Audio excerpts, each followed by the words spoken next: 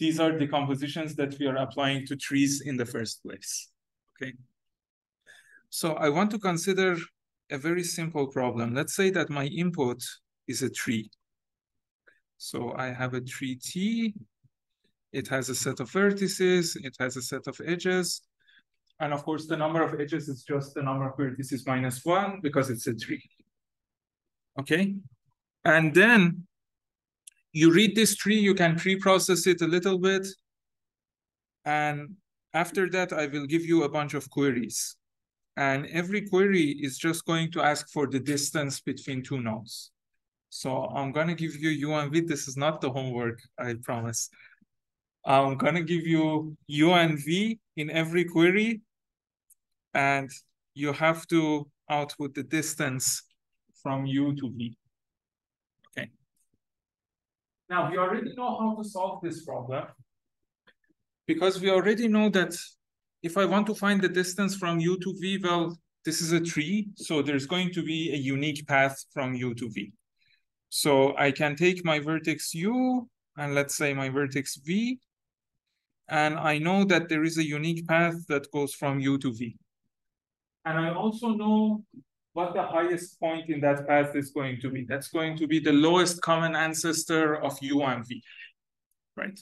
So this is the lowest common ancestor of U and V. And we already know how to find lowest common ancestors. So now the distance from U to V would just be the distance from U to its lowest common ancestor plus the distance from this lowest common ancestor to V. But these distances are super easy to compute because you can just keep track of the depth of every vertex, and then the distance is just the difference in depth, right? So we already have algorithms to answer these, and we've seen that we can do this basically, we can handle each query in log n time by finding the lowest common ancestor. By the way, the algorithms that we've seen for lowest common ancestor are not optimal. There are algorithms that would actually do the pre-processing in linear time for lowest common ancestor, and then they would answer each query in amortized constant time. But we're not going to get into that.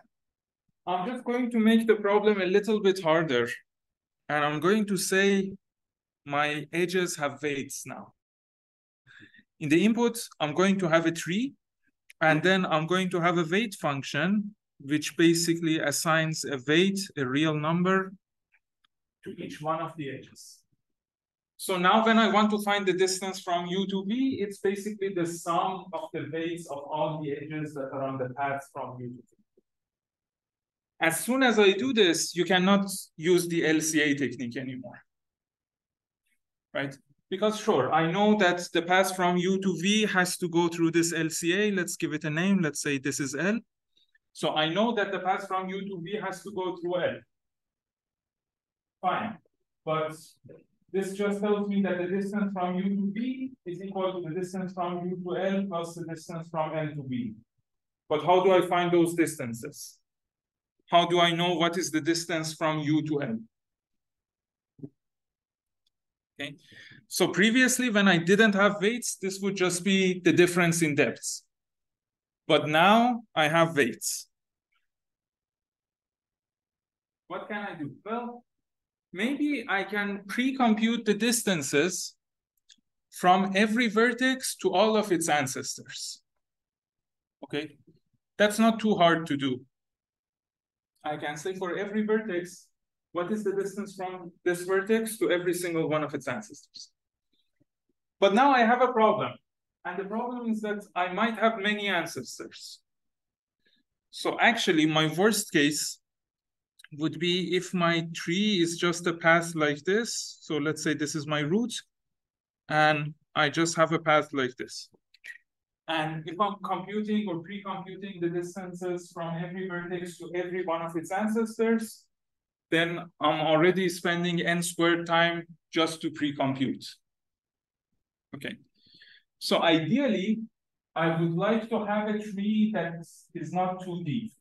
I want the height of my tree to be small. Now, Actually, here you can see that we can also, again, use the techniques that we've seen in the lecture on LCA. So instead of keeping track of the distances from every vertex to all of its ancestors, I can only consider the ancestors that are a power of 2 steps above. And then I can create algorithms that are very similar to the algorithms we had for LCA. So it's possible to solve this problem using the techniques in the LCA lecture, but I'm going to give you a different kind of solution.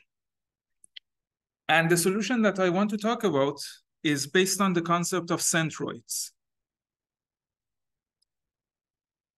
Okay. So let's say I have a tree. So I have this tree T, and let's say that it has n vertices.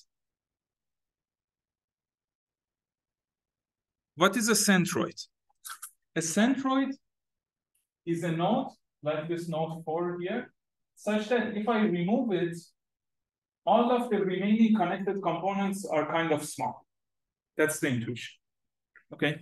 So if I take each one of my vertices and I remove it, of course, I will get a bunch of connected components, except for the case where the vertex I'm removing is a leaf, in which case I will have only one connected component. But then I want to find the vertex and remove such that all the remaining connected components are small. And by small, I mean that they have at most half of the vertices of the original tree. Okay. So in a tree T with n vertices, a centroid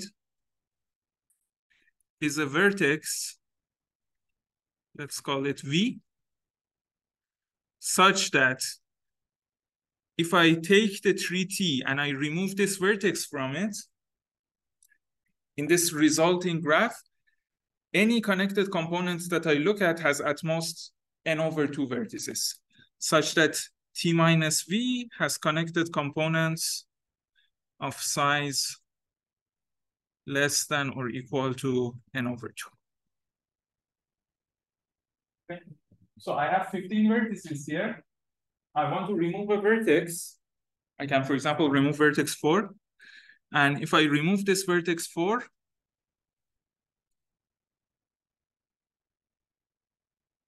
what happens in the rest of the graph? I will have this connected component, which has 1, 2, 3, 4, 5, 6, 7 vertices. I will have this one, which has only 2 vertices. And I will have this one, which has 5 vertices. Right. So every remaining connected component has less than half of the vertices of the original graph. Half of the vertices of the original graph would be 7.5. Okay. So in this case, I would say that this vertex 4 is a centroid. Now, why are centroids important? Well, because they allow us to do divide and conquer in an easy way. So suppose that I want to do a divide and conquer algorithm, just consider something like merge sort, right? Ideally, I wanted to take my array and break it down into arrays that are much smaller. I wanted to have each one of my subarrays be half of the size of the original array. I'm doing something similar here. I'm saying I want to remove some vertex, and I want to make sure that all the parts of the remaining graph are really small. Now, I cannot guarantee that I will have only 2 parts. Maybe I'll have more than 2 parts. That's fine. But I just want all of the parts to be small. Okay. Now, the question is, does a tree always have a centroid? And if it does, how do I actually find it? Well, the answer is yes. There's always at least one centroid. The centroid is not necessarily unique, so I might have several centroids, but there is at least one. And I'm going to give you an algorithm that will find one, and the algorithm is the proof that there is always a centroid. Okay, so it's a proof by algorithm. I want to show that every tree has a centroid. The way I show this is that I give you an algorithm that outputs the centroid, and I prove that that algorithm is correct. So the tree always has a centroid. Okay. How can I do this? Well, let's find subtree sizes for all of the vertices. So for every vertex, I'm just going to remember how many descendants it has, how many children, grandchildren, and so on. So for all the leaves, they just have one descendant, right? 1, 1, 1. And then every vertex's number would be the numbers written at its children plus 1. Okay, so the size of the subtree rooted at this vertex. In this case, this is 4, this is 5, this is 1, this is 2, 5 and 2, 7. So this is 8. This one is 2, 2, this is 5, this is 1, and so I have 5 and 1, 6, and 8, that's 14, and with this one, it's 50. Okay, so I have the subtree size. Now, what do I know about a node that is a centroid? What is, so let's say I use this subtree size, let's call it just S. What do I know about a vertex V that is a centroid? When I remove V, I have to make sure that all of the connected components have less than half of the vertices. So let's say, for example, when I remove this vertex 4, what are the sizes of the resulting connected components? I'm going to have one connected component rooted at each one of its children, right? And for those, I already know the size of the connected components. So the sizes of connected components after removing vertex V, assuming that V had a bunch of children, assuming that I had this vertex V and then I had a bunch of children. Let's call this children U1, U2 to UK. What are the sizes of the connected components that I get after removing V? Well, as at each one of these children, I'm going to have a subtree rooted there. So I will have a connected component of size S of U1. Remember, this was the subtree size of U1. I'm going to have another connected component of size S of U2 and so on to S of UK, right? But there is also one other connected component, and that's the connected component that includes the parent of the parent node. So if I'm removing 4, I have these things that are below 4, but I also have the things that are above 4, right? But what is the size of this connected component? It's basically all the vertices that were not in the subtree of the vertex that I removed. So it's just N minus S of V. Okay.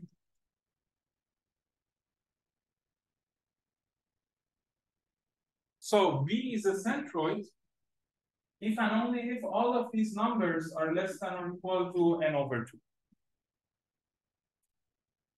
Okay. So here's what I'm going to do. I'm going to say, let's start at the top and let's first check, can I remove the root? I've chosen the root arbitrarily, but maybe the root is already a centroid, right? When can I remove the root? Well, for the root, this part is just 0. So I can remove it if the subtrees of all of its children are small. And again, whenever I say small, I mean having less than N over 2 vertices, or less than or equal to N over 2 vertices. Okay. So in this case, I start at the root, and I see that my root is not a centroid. So what does this mean? This means that the root has a child whose subtree has more than half of all the vertices. Okay. So now I claim that I have to find my centroid in the subtree of that child. Why is that? Because here I have 1 as the root. And if you look at 2 and 3, they have really small subtrees. So, but 4 already has more than half of all the vertices in its subtree. So if I remove anything in the subtree of 2 or the subtree of 3, in any case, 4 and all of its descendants are going to be on one side, and that's not going to give me a centroid, right? So my centroid has to be in my heaviest child, in some sense, in the child that has the most number of vertices. So I go to that child. In this case, I go to 4. And again, I check, is this a centroid? In order to check that it's a centroid, I just have to check that all of these subtree sizes are small. So I just look at the subtree sizes of its children, and I look at n minus the subtree size of this vertex itself. And in this case, I realize that 4 is a centroid. But what would happen if 4 was not a centroid? Again, I could make the same argument that I made at the root. I could say that there is a child of 4 that has more than half of all the vertices in its subtree. So I have to go to that child. And I keep doing this. I cannot do this forever. At some point, the number of vertices in the subtree of the heaviest child is going to become less than half of all the vertices. And the first time that that happens, I found a centroid. Okay. Now, and I'm sure this happens because if I keep going down, I will eventually get to a leaf. And of course, I will find something before I get to a leaf, right? So this simple algorithm, which is actually linear time, always finds a centroid, which also proves that every tree has a centroid. Okay. So we can find a centroid in ON.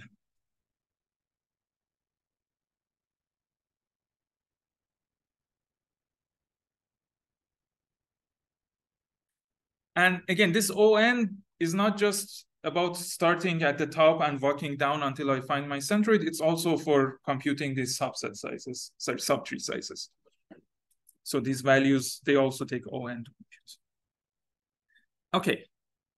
Now I want to use these ideas that I have here, the idea of centroid, and I want to use it to basically turn this tree into a completely different tree, but on the same set of vertices. Okay. So I want to keep all of my vertices, but I want to change my edges. And I want to do it in a way that kind of balances the tree. I want to make sure that I get a tree that has logarithmic height. Okay. So this is the idea of what we call centroid decomposition.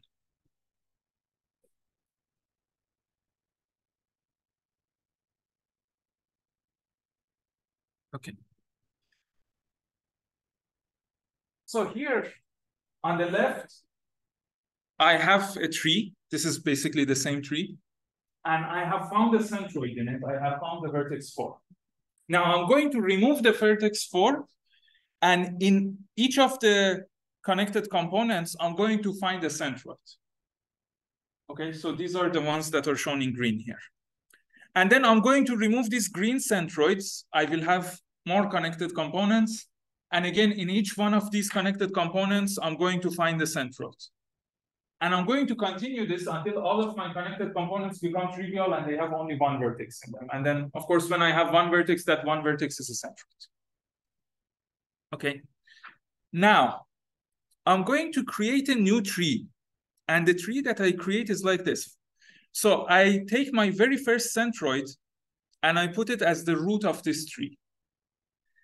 And then I take all the centroids that were obtained in the next level and I make them children of the root. And I just continue like this. So for example, here, I have 4 as my first centroid. 4 becomes the root here in this new tree.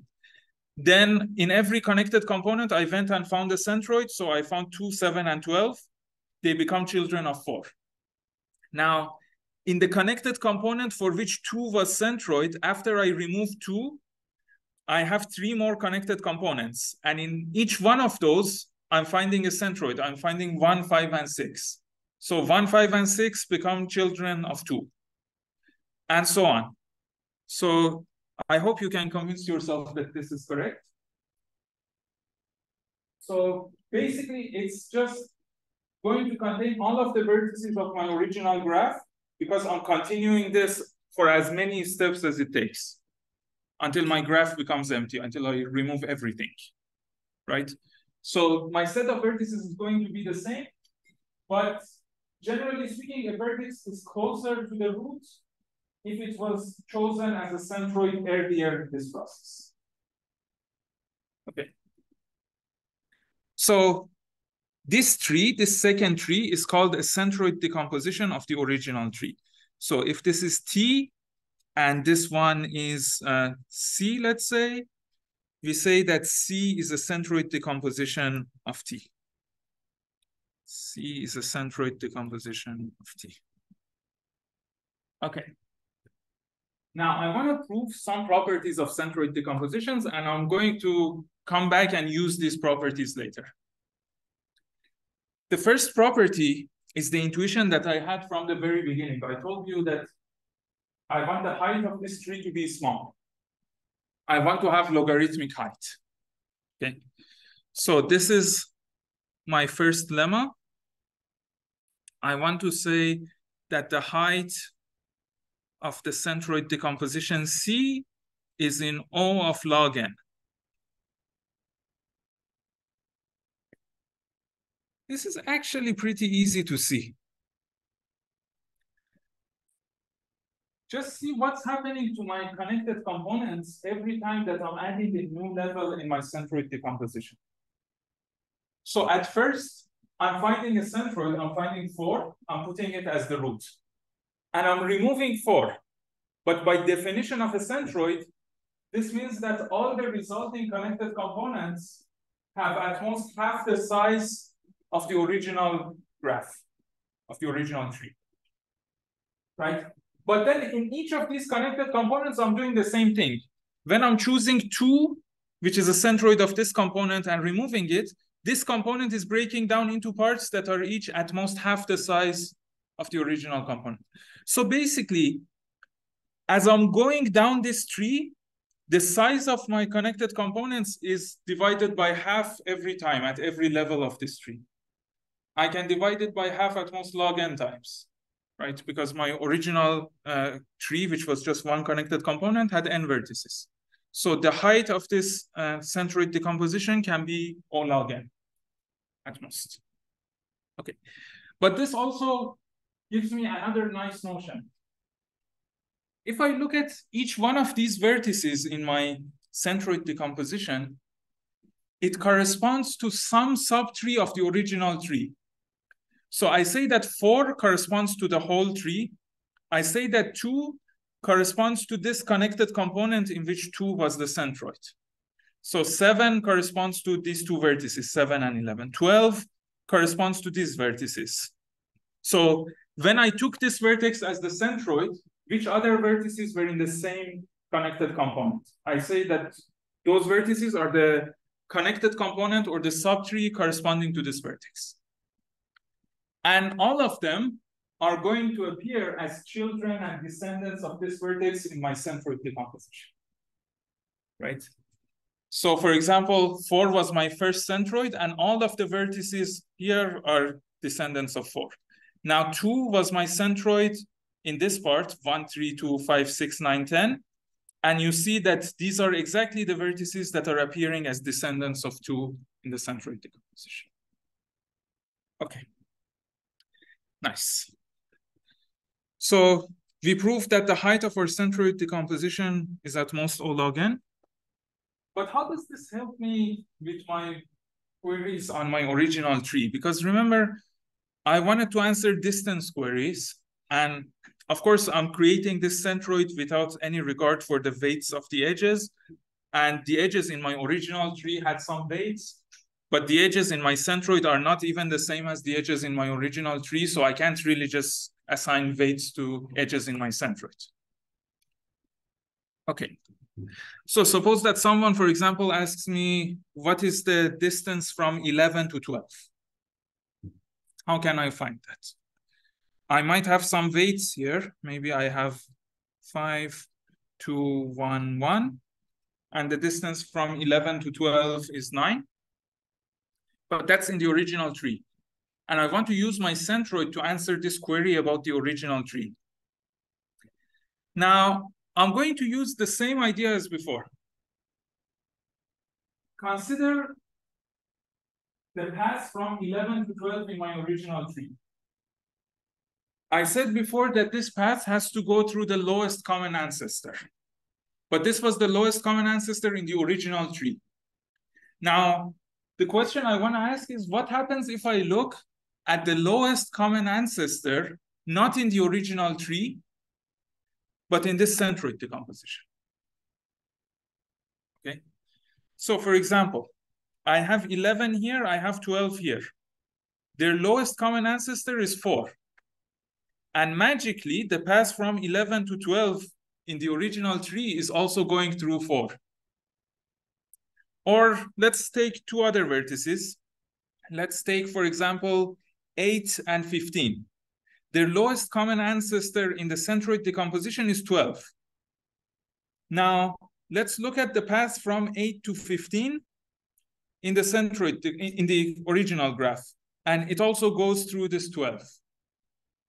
So it seems like if I want to go from vertex U to V in the original graph, I have to pass through the lowest common ancestor of U and V in the centroid decomposition. Okay, so this is my second lemma. This is my second lemma. I say for every 2 vertices U and V, okay, let L be the LCA of U and V, but this is the LCA in the centroid decomposition, not the LCA in the original tree. Then the path from U to V,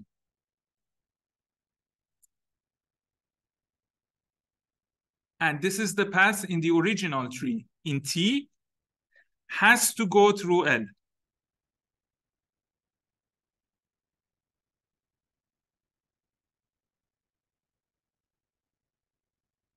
Okay. I want to prove this. Now, this is actually also very intuitive. Again, look at the root of my centroid decomposition, the vertex 4. That's my very first centroid. What happens when I remove 4 from my original tree? So when I'm removing 4, I'm going to get a bunch of different connected components, right? And each of these different connected components corresponds to one of the subtrees of the children of 4 in my centroid decomposition.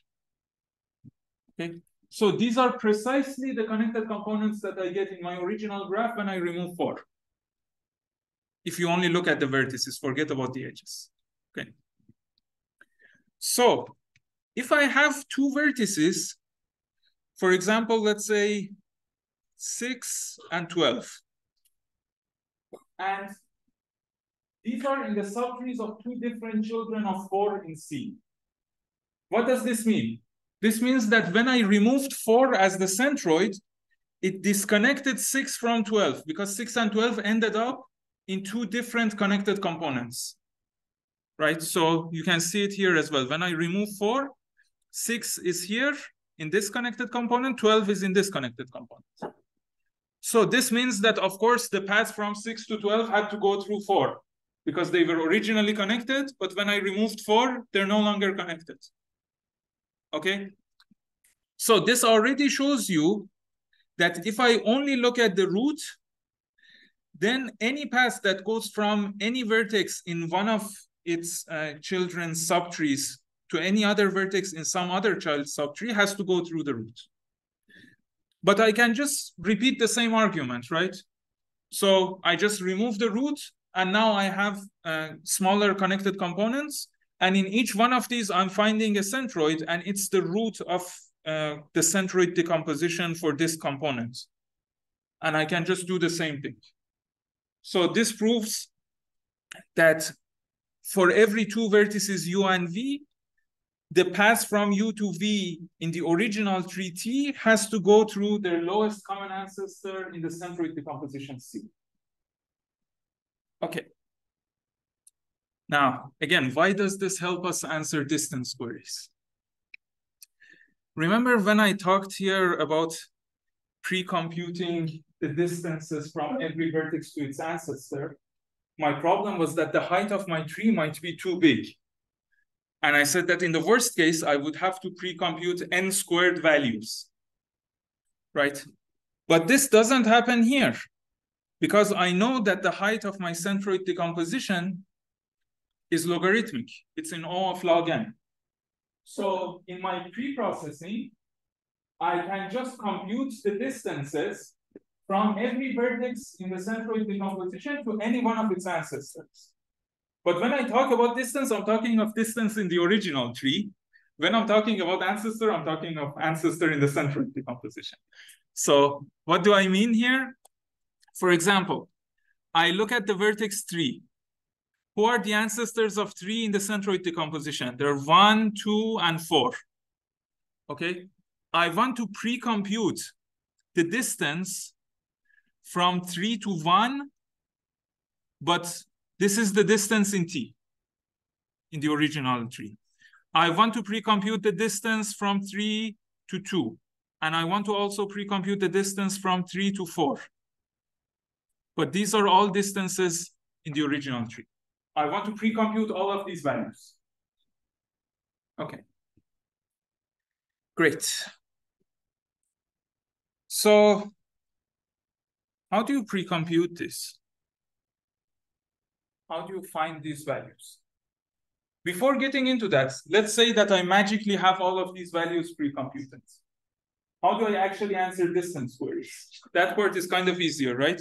So if someone asks me, what is the distance in T from vertex U to vertex V? I just say I can find their lowest common ancestor in C. And then I can say, if that lowest common ancestor was L, this is the distance from U to L in T, plus the distance from V to L or L to V. It doesn't matter, they're both the same, also in T. But L is an ancestor of both U and V in C. That it's literally the lowest common ancestor, right? So I already have both of these things pre-computed, so I can just add them and answer the query and say, this is the distance from U to V. Okay, so how much time would my query take?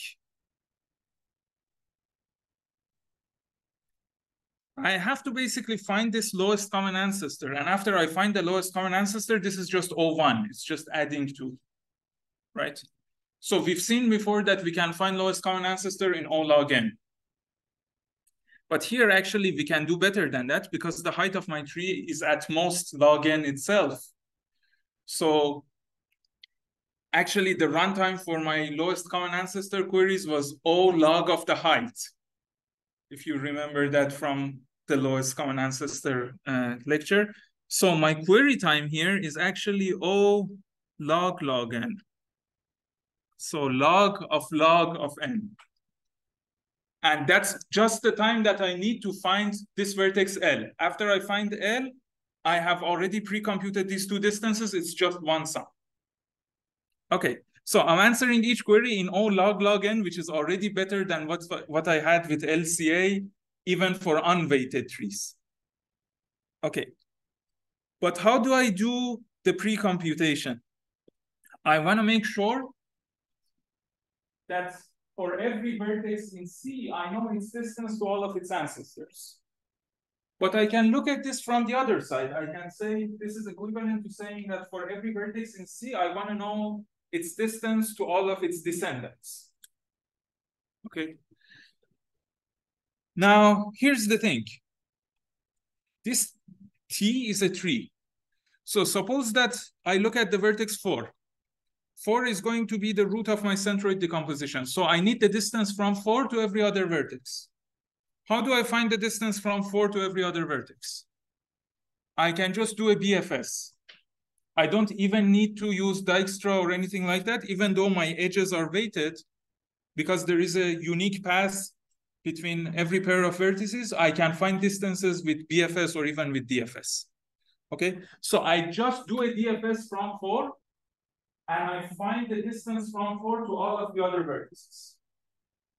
That's going to cost me how much? It's going to cost me ON. Now, I do the same thing here. Whenever I find a centroid, let's say I found this centroid 2, I just do a DFS from 2, but I keep it inside the connected component for which 2 was the centroid. So I just do a DFS in this connected component, And I find and remember the distances from 2 to every other vertex here, which are all the descendants of 2 in the centroid decomposition. And so on. So basically, whenever I find a centroid, I also do a DFS from that centroid. But I keep the DFS inside the connected component of that centroid. Okay. What's the runtime?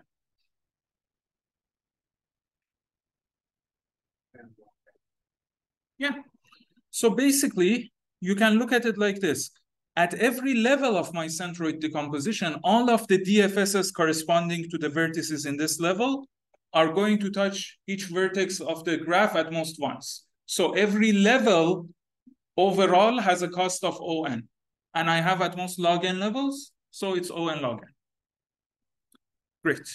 So this was much simpler than you thought. It's just do DFS, remember the distances from the centroids to all the other nodes, and then do lowest common ancestor. And I mean, if you're lazy and you don't want to implement the lowest common ancestor, the height of this tree is log n. You can literally start at U and B and keep going up until you get to the lowest common ancestor. And that would give you a query time of course, O log n. It's going to be a bit worse, but not much. So you don't even need to code this if you're solving, for example, the homework. Okay. Great. So this has a lot of other applications as well. I will put on some lectures on Canvas. There are many other problems that you can solve. Generally speaking, if you have a problem on a tree and it seems like having a small height would really help you, it's always worth it to consider, can I take a centroid decomposition of my tree and then try to solve my problem using the centroid decomposition? Okay. I'm going to show you another type of decomposition as well. This is called the heavy path decomposition.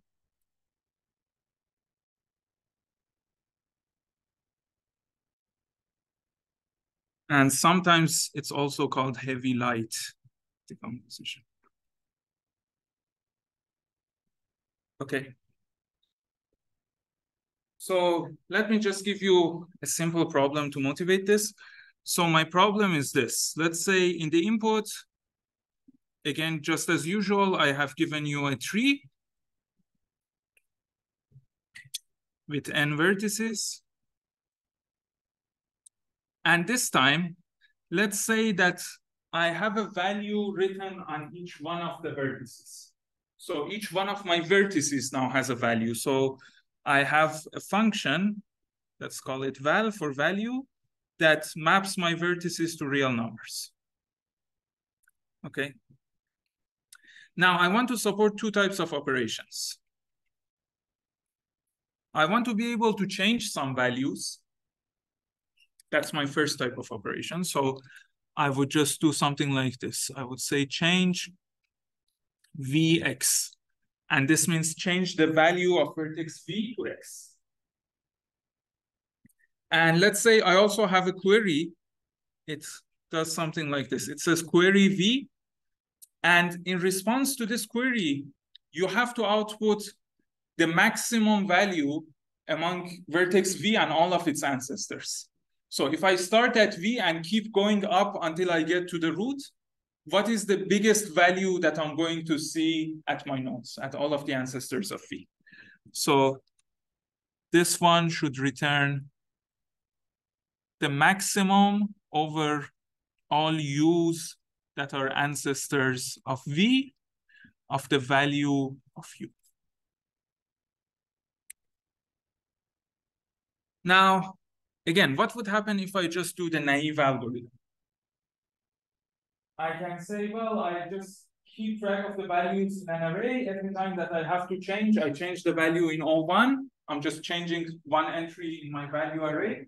And every time that I do query, I'm going to start at vertex V and just keep going to its parent and go until you get to the root. Every time you go to the parent, and also keep track of this maximum value. Just remember what was the maximum value that you saw in this path. But again, our problem is very similar to the previous case. The problem is that the height of this tree might be too much. Maybe I just have a path. Maybe the height of my tree is omega n. And then I would actually, the best guarantee that I can give is that my query is O(n). So I can do my changes in O1, but my query is in O(n). And of course, I don't like this because I'm always imagining that I'm also doing n operations. So this would be O(n) squared overall. Okay, so n operations. Can we do better than this? Well, this should kind of remind you of the things that we were doing when we were doing queries on segments or on intervals, right? We had, for example, this array, and we had a number at every position of the array, and we were answering queries like, what is the sum of all the numbers in this interval, or what is the maximum, what is the XOR, so on, right? And we did that using segment trees, using Fenwick trees. There was also this square root decomposition idea, right? So this looks very similar, but actually the problem is that this is a tree. If instead of a tree, I just had a path, this would be the same problem that we were solving using Fenwick and segment tree and so on, right? So in some sense, we know how to solve both extremes. I know what to do if the height of my tree is small. If the height of my tree is small, whenever I want to do query, I just start at V, keep walking forward, walking up until I get to the root, right? I know what to do in the extreme case where the height of the tree is literally n and I have just a path. I can just create a segment tree on top of the path, or I can create a Fenwick tree on top of the path. But I don't know what to do with things like this. They're not balanced, and they're also not paths. So what can I do? Well, here's where the idea of heavy path decomposition comes in. So let's say that I again compute these subtree sizes. So let me just take all of these. So this is my tree, and the numbers in green are the subtree sizes. Okay.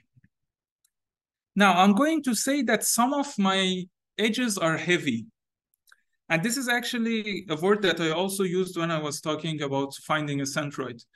So for every vertex, I say that the child that has the largest subtree is the heavy child, and all the other children are light children.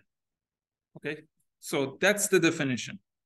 So V is the heavy child of U.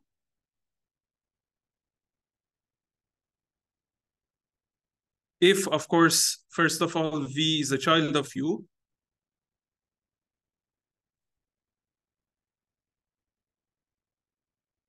And secondly, the subtree of V is larger than or equal to the subtree of any other child of U for any V prime that is a child of U. I'm going to write it like that. Okay. And I say an edge is a heavy edge if it's connecting a parent to one of its heavy children. Okay. So let me just show my heavy edges in red here. This is a heavy edge, right? So, okay, I'll do it like this. At vertex 2, both of them have the same size. So I'm just going to choose one of them arbitrarily in this case as the heavy edge, but I'm not going to choose both, okay? So you can have a rule to break the ties. You can say that if there is more than one child that has the maximum subtree size, I take the one that comes lexicographically first, or whatever rule you want, as long as you make sure that you pick only one of them, okay? So every node, every vertex is going to have exactly one heavy child, with the exception of leaves that don't have children at all, okay? So I say that the heavy child of 2 is 5. 3 doesn't have any children. The heavy child of 4 is 8, right? Because 5 is bigger than 2. The heavy child of 5 is 9. The heavy child of 6 is 10. The heavy child of 7 is 11. The heavy child of 8 is 12. These are leaves, they don't have heavy children. And the heavy child of 12, again, I should just have a rule that breaks the tie here and picks one of them as the heavy child. So let's say I picked 15 as the heavy child. Okay. But again, I have a tie-breaking rule, so I always talk about the heavy child. Every node has exactly one heavy child, unless it's a leaf, in which case it doesn't have children. Okay. So this is actually, this collection of heavy edges is what I call a heavy path decomposition. Because you can see that the heavy edges actually create a bunch of paths inside the tree. So just look at the paths in red. I have this path here, I have this path here, and I have these two paths, which are each just one edge. Okay. So these are called heavy paths, and then all of the heavy paths together are the heavy path decomposition. Okay. And all of the other edges are called light edges, and of course, all of the other children are called light children. Now, why is this useful? Well, first of all, I like to have paths, because on paths, I can do all sorts of things. If my query was inside one of these heavy paths, I could easily answer it, right? So for example, if my query was about vertex 15, I could just create a segment tree on each one of my heavy paths, and I could answer the queries that are entirely within this path, because paths are easy to work with. Again, it's up to you how you want to answer those. You can also create a Fenwick tree on each heavy path. But let's say that for each heavy path, I have a segment tree, so I can answer queries about segments of this path. Okay. So now if someone does query 15, basically it's asking me what is the maximum value if I start at 15 and go up all the way to 1. But all of this is in the red path, and I have a segment tree on the red path, so I can just query that segment tree. Okay. But what if I ask for something else? Suppose that, for example, I ask for 13. I ask what is the, let's say I query 13. So what is the maximum value that you will see if you start at 13 and go all the way to the root? Now here, I can say, well, I start at 13, and first I take a light edge that goes to 12. And for light edges, I don't have any extra data structures. I'm just going to walk over the edge. But as soon as I get to 12, now I have a heavy path, and I can just jump to the beginning of that heavy path, which is fine. Okay. Similarly, if I query 10, I'm going to query 10. First, I see a heavy path, so I jump to the top of the heavy path. So let's say I have a segment tree or something on this heavy path. And then I see a light edge from 6 to 2. I take that one light edge. And then I see a light edge from 2 to 1. I take that one light edge. And of course, depending on what my query wants to answer, I have to keep track of some value. This can be maximum, sum, whatever. In this case, it's maximum. Okay. So what would my total runtime be? So you understand the data structure now, right? So I'm taking the heavy path decomposition, and then on top of each one of my heavy paths, I'm creating a segment tree. Okay, and whenever there is a query from a vertex, I'm just going to start and I say, whenever I reach a heavy path, I use my segment tree to query it. And whenever I'm at the end of a heavy path and I have to take a light edge, I just take the light edge, and these are taken one by one. Okay. So the question is, what would my runtime be? My claim is that if I start at any vertex and I keep going up to the root, the number of light edges that I'm going to see is at most log n. Okay. So the path from V, from any vertex V,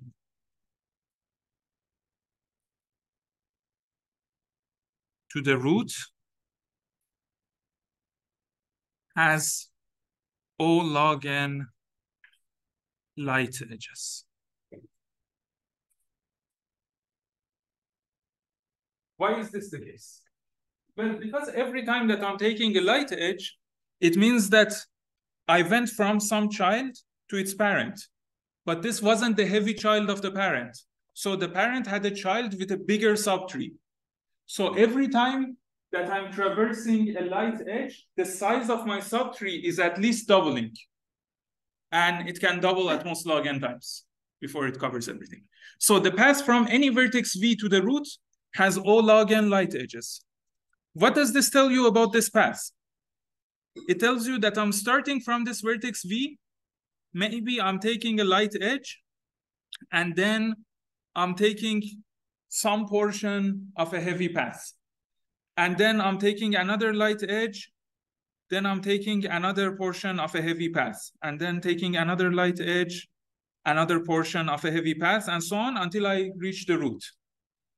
But the number of light edges that I'm taking is log n. So the number of heavy paths in between is also log n at most, right? Because I'm just going from blue to red to blue to red and so on. If I have log n blues, I have log n plus 1 reds at most. It's all log n. Okay. Now, but what is my query time?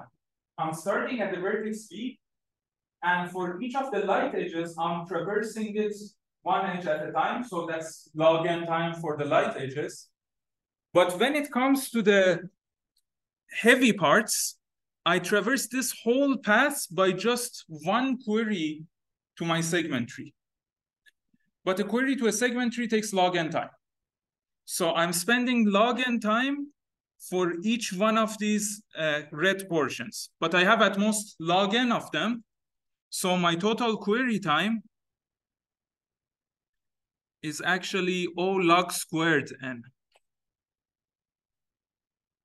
Okay. By the way, one thing I saw in the midterm exam was that there was one person who confused log n and log squared n. These two are not the same thing. So this is log squared n means log of n times log of n. Log n means that you first take the log of n and then you take the log of that. Okay, so this is better than log n. This is much worse than log n. Okay, so my query time is O log squared n. But what is my pre-processing time? This is the last point I want to cover today. So on each one of these red paths, I'm setting up some sort of a data structure. I'm setting up a segment tree or maybe a Fenwick tree. Setting up a segment tree, if I had a path of length k, that would take OK, right? Go back to the lecture on segment tree. So my runtime here is going to be the sum of the lengths of these red paths. But that's also at most ON because every edge is appearing at most once. So I'm doing ON pre-processing. And then every time that I'm doing a query, I'm answering it in O log squared n. What about these updates? What about the case when I'm changing a value? So when I'm changing a value, again, you just have to do casework. Is this a light child of its parent? Is it a heavy child of its parent? Am I currently inside a heavy path or am I not inside the heavy path? That's basically what you have to figure out. If you are inside the heavy path, you have to do your update on the segment tree. If you are outside of the heavy path, you just keep track of the value of the current node at the node itself. Okay, so my updates are actually going to just take O log n time.